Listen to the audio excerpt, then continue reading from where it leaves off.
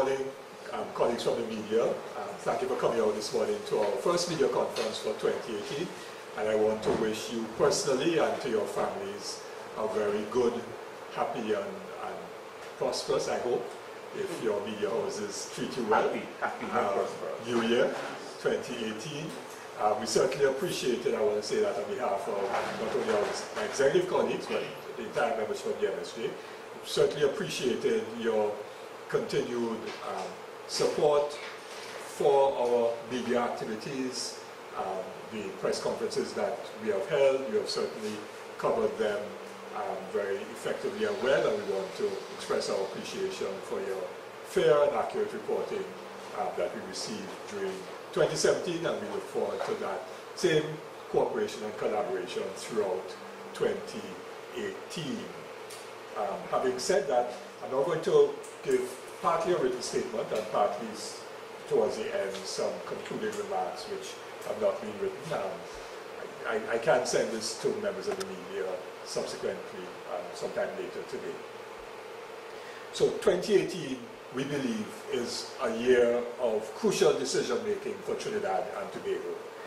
The Movement for Social Justice takes this opportunity to wish all citizens of Trinidad and Tobago a very peaceful, happy and productive 2018. Consistent with our party's vision, our hope is for a better life for all of us now and in the future. The New Year's resolutions and wishes, however, are most often just so much wishful thinking. What translates wishes and resolutions into reality is action, and actions themselves are the result of decisions. How we think and what we decide is how we act. 2018, therefore, must be a crucial year of decision-making for Trinidad and Tobago. At one level, important decisions will be made by those who wield political and economic power. These decisions will impact on the lives of all of us, though we had little or no involvement in the making of those decisions. And this, of course, is a reflection of the weakness of our governance system, where citizens are not involved in decision-making at all. Some of the decisions are mandated by the Constitution and the law. These include the election of a president for the 2018-2023 term. The decision as to who our next president will be has already been announced, Justice Paula May Weeks. This is a commendable decision by the government, and we trust that it will receive unanimous support from the opposition and independent senators. Secondly, the selection of a commissioner of police, which has to be then ratified by the Parliament.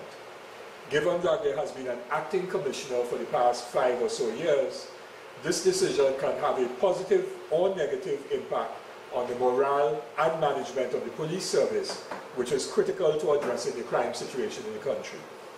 Thirdly, the selection of the first public procurement regulator, which is to be done by the President. This long-awaited appointment and the full proclamation of the procurement law are necessary to restore some level of confidence in the award of contracts by government and state enterprises. Our confidence has been totally destroyed by widespread corruption by past and previous governments, and this will be one, but not the only measure required to end corruption. Other measures include giving real power to the Finance Intelligence Unit, party finance regulation, whistleblower legislation, and the appointment of a special prosecutor to go after white-collar criminals, past and present. A fourth critical decision may well be the future of the incumbent Chief Justice, allegations against whom have eroded public confidence in the judiciary and the administration of justice.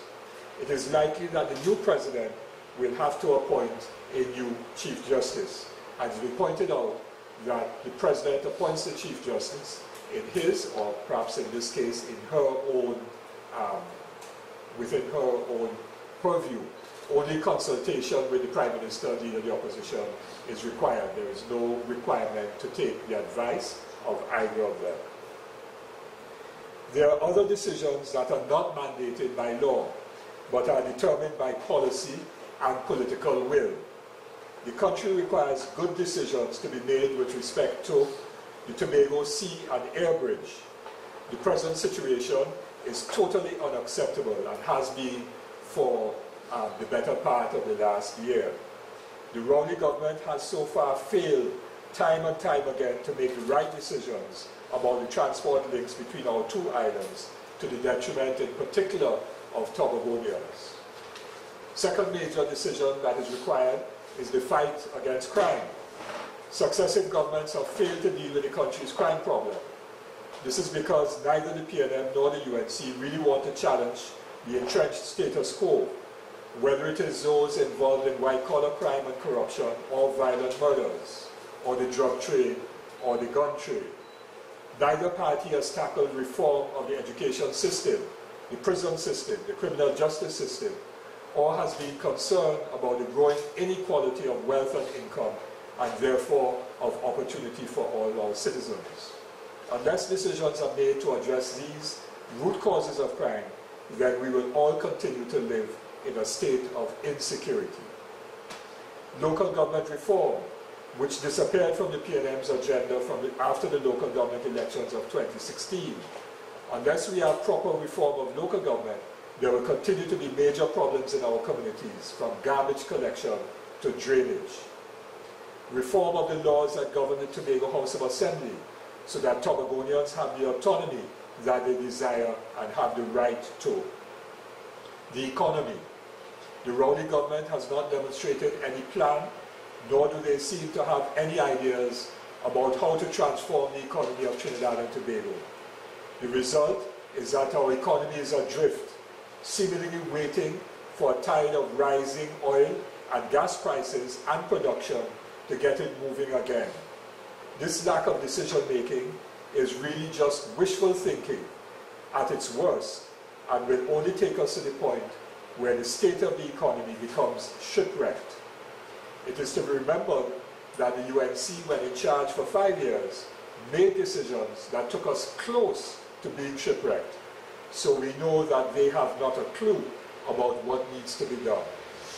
Clear and progressive decisions have to be made to address the crisis of foreign exchange, the government's fiscal crisis, that is the gap between its revenue and expenditure, the need to ensure sustainable and decent jobs and incomes for all, how we generate growth, because it is forecast that we will either continue to have negative growth or zero growth in the economy for 2018. The growing inequality of wealth and income in our country, which has come to the fore. We made a statement about that many years ago, but it came to the fore last year with the infamous statement about a few people controlling so much wealth in the country, and the issue therefore of the 1% and the social inequalities in our country, and the many outstanding issues affecting trade unions, workers and farmers. Citizens of Trinidad and Tobago, these are but some of the major issues that require urgent and proper decisions by those who wield political and economic power. There are many, many more. The MSJ is of the very strong view that, based on the total absence of leadership and vision offered by the parliamentary parties, we cannot look to them to make the right decisions that will result in a better life for all of us now and in the future. Their track record tells us that we can expect nothing from them in 2018 to inspire trust, confidence, and hope in the future. And therefore, if we want to look at our parliamentary parties, then 2018 seems to be a very bleak year indeed for all citizens of Trinidad and Tobago. What then can offer some hope? We of the MSJ are always optimistic that the people of Trinidad and Tobago are resilient and strong and will find it within themselves to make the leap in consciousness, what we call the revolution of the mind, which is absolutely necessary for us to bring about fundamental change in Trinidad and Tobago, because fundamental, real change is what is required to ensure a better life for all of us now and in the future. The MSJ, for our part, offers and has offered for some time a vision, the vision of the Second Republic, because the institutions of the First Republic, as we can see, the judiciary, the parliament, the cabinet, and all of the other institutions have either failed or are failing in terms of delivering a better life for all of us. The economy cannot, because of the nature of the economy, cannot provide a better life for the vast majority of the people of Trinidad and Tobago who are working just for enough money to get them back to work the following week or the following month, and for many not even to be able to provide properly for themselves and for their families. And for many, the economy offers no hope of a job, whether it be the young professionals coming out of university this year or who graduated last year, or for the 40 to 50% of our young people who are consistently failed by our education system. Our healthcare system continues to fail thousands of citizens who have to struggle in terms of accessing decent healthcare in our public institutions and don't have the money to go to private hospitals and to private doctors. We have offered, in terms of the economy, the only idea to change the state of our economy. We have offered the idea of the social economy, where wealth and income can be generated in communities, and so people at the grassroots can have enough income and wealth for themselves and their families for generations to come. We have offered the idea of a national reconstruction project to address the crisis of infrastructure, the threat of natural disasters, and the threat of the failure of asset integrity in the hydrocarbon sector, the energy sector, in the oil and gas industries. We have offered hope in the sense that we are the only party that is prepared to challenge the status quo. In fact, our policy document is entitled or subtitled, Challenging the Status Quo. We have no fear of the status quo, those institutions, those who control economic power, those who control political power, those who are involved in criminal activity. We are prepared to challenge all of them, all of that status quo that has us in the mess that we are in today, which mess will get worse in 2018. And we have the track record to prove it. We are not about rhetoric. We don't engage in a set of old talk. We don't engage in personal attacks and vilification of other people in public affairs just to grab headlines, because personal vilification and those kinds of attacks doesn't move the country forward, nor does it bring about a revolution of the mind necessary to bring about fundamental change in the country. But we stand on our track record, as our mission statement says, with integrity and credibility. We listen and work with you, so together we will transform Trinidad and Tobago. We will ensure that every voice and contribution is heard and respected, that everyone is treated fairly and justly, and that our economic system benefits all. Our commitment to you is that we will all live in peace and in harmony with our environment. And in terms of our work plan, later this week, in fact on Thursday, the party's leadership, a number of whom are here with me this morning, to my far left, Ozzy Warwick, our General Secretary, to my immediate left, Deputy Political Leader, Radical Broadbands, to my right, our Public Relations Officer, Alenia Bachan, behind her, Gregory Fernandez, well known to you as our party chairperson, and to his left, our party organizer, Theo Henry, and coming in, but not in your frame, is our Education Officer, Kevin Agostini. These are just some of the members of the executive, but they, together with other members of the party executive and our activists, will be meeting on this Thursday all day to identify our work plan, where we go back into the communities in 2018, listening to communities and working with them and building our political movement, reaching out to others in our community, in our national community, and also putting forward our proposals on crime and violence, the state of the economy, the state of the healthcare, well, to transform the healthcare sector, to transform the economy, to transform the education system, and so much else that is wrong in Trinidad and Tobago. And those plans, of course, will be released after our meeting on Thursday. Thank you. And of course, we are open to questions about anything that I've said or anything that I have not said. As usual, we are very open to engagement with the media.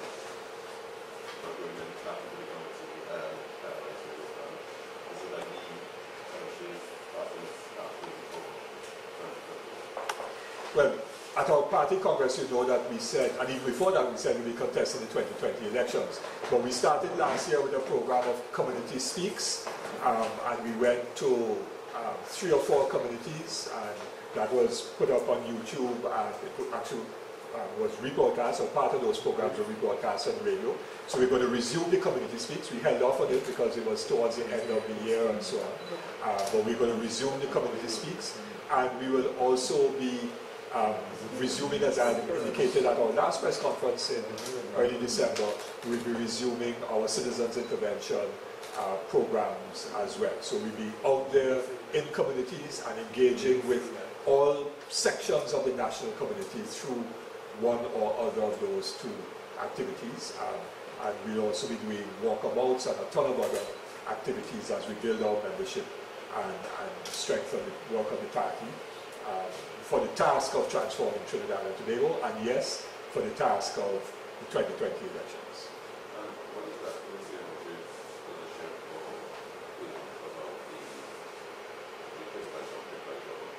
the presidential, right? But at the start of the very start of what I said the choice by the government of Justice Paula May Weeks is a very commendable choice. We support Justice Paula May Weeks as our next president. I think that she would bring a breath of fresh air and perhaps restore some sense of confidence in the office of the president. As you recall, when President Carmona was elected and he made his grand inaugural address about powers that he has and powers that he does not have, etc., etc. That was the phrase that most people remember. A lot of people felt, you know, a renewed sense of confidence about the office of the president. And I think that many issues arose subsequent to that, including the issue of the housing allowance and other matters that took the shine off the presidential new wall. And so the appointment of Justice Paula May Weeks will, I think, restore some luster to the office of the president, which will be good for Trinidad and Tobago. She lectured for many years at the Hugh Wooding Law School in ethics, and so I'm sure that she will bring, you know, a high ethical standard to the office of the president, which is important.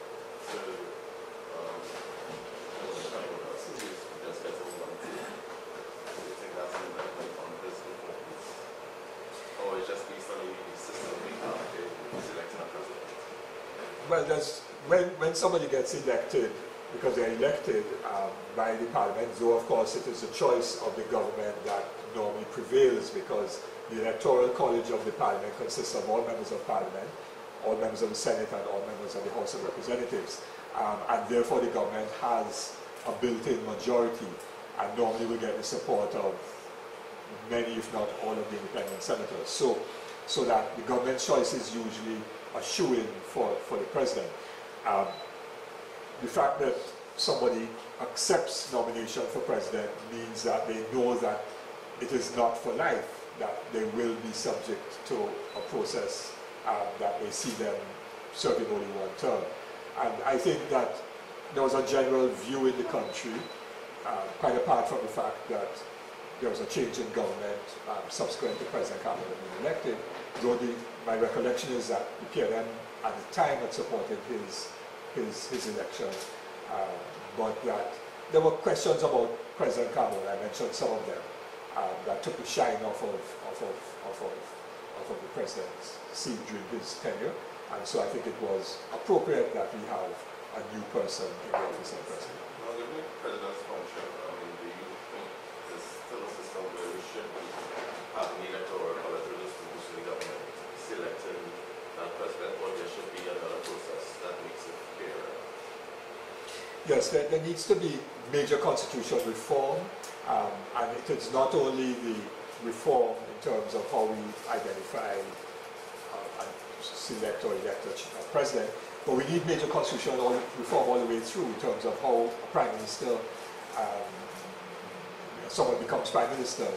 We need to reform the parliament, we need to reform all the institutions of state, which is why we talk about the Second Republic. So we can't just say we need to change one thing and not make fundamental changes to our whole system of governance. But within that changes, we agree that the way the president is selected should also be changed? Yes, but and the MSJ policy has policy position which we put out since 2014 identifies all of the things that needs changing. One is the office of the president, but I don't want us to focus only on the office of the president because we are having the election of president this month. We tend in Trinidad and Tobago to just focus on one thing because it hits us when it becomes necessary for that decision to be made. And then we go on and we wonder why things don't change completely or we don't have major changes in our life and why one person can't make a fundamental difference. And so we need to shift from simply looking at one aspect or change one thing to look at changing fundamentally our system of governance. So just to be clear, you are looking for what parties open by MSJ? Yes, the issue that the country faces is that, and we're not now talking about whether all of the things that have been in the public domain reach the standard of impeachment of a Chief Justice. We have not said that because we don't have all of the evidence. But quite clearly, the judiciary has been brought into disrepute. And so the confidence in the institution of the judiciary, and we had said this way back, we said this just after Marcia Caesar in a press conference. We said that we thought that the position of the Chief Justice had become untenable because it was creating a crisis of confidence in the judiciary. So it's not a new position. And therefore, we think that for the confidence in the institution to be restored, there needs to be a new Chief Justice. Do you think all of the lots of the senior bigger minds there, you think there's other people to force people there to change that perception of the judiciary, given I mean, not only the issues surrounding the Chief Justice, but the issues surrounding the judiciary with regards to lengthy cases, the sample and the magistrate's courts can be finished, those type of things. You think there's... Okay. Yes, we have competent people in Trinidad and Tobago who can be Chief Justice of the country. That we have no doubt about. The other issues that you have addressed about reforming of the criminal justice system and improving the administration of justice, those matters do not lie solely in the hands of the Chief Justice, because reforming the criminal justice system requires Parliament to be involved in terms, for example, of getting rid of preliminary inquiries. So you don't have two full trials, one before the Magistrates Court and then a second one before the High Court for indictable matters. Of course, there are some matters that the Magistrates Court will continue to deal with. Those are summary matters at the level of the magistrates. But magistrates also have to hear indictable offences like murder, rape, robbery with aggravation, serious crimes, right, including serious white-collar crimes like the Piaco inquiry, for example. All of those are indictable offences, and we therefore have a first trial in the Magistrates Court and then a second trial in the High Court. And that process takes way too long, and therefore justice delayed is justice denied. So we need reform of the criminal justice system, which is why we need the Second Republic. Yes, as we come back to giving reasons why we need the Second Republic, and why we need to challenge the status quo, including challenging attorneys who are very comfortable with the system as it is, because the more times they go to court, the more money they make. So we have to challenge all of that. And so it is not only having a new Chief Justice that will get us a better justice system or improving administration of justice. That is just, a new Chief Justice will simply restore some level of confidence in the institution of the judiciary. But we need to have major reform of the prison system, the criminal justice system, which results in people being on remand for decades without going to trial, which creates problems in the prison system, which causes many people to come out of prison inclined to become repeat offenders, to become more hardened criminals. A whole series of things have to be done, which is why I come back to say that only the MSJ has offered the idea of the Second Republic, of fundamental transformation of all of our institutions of state. Okay.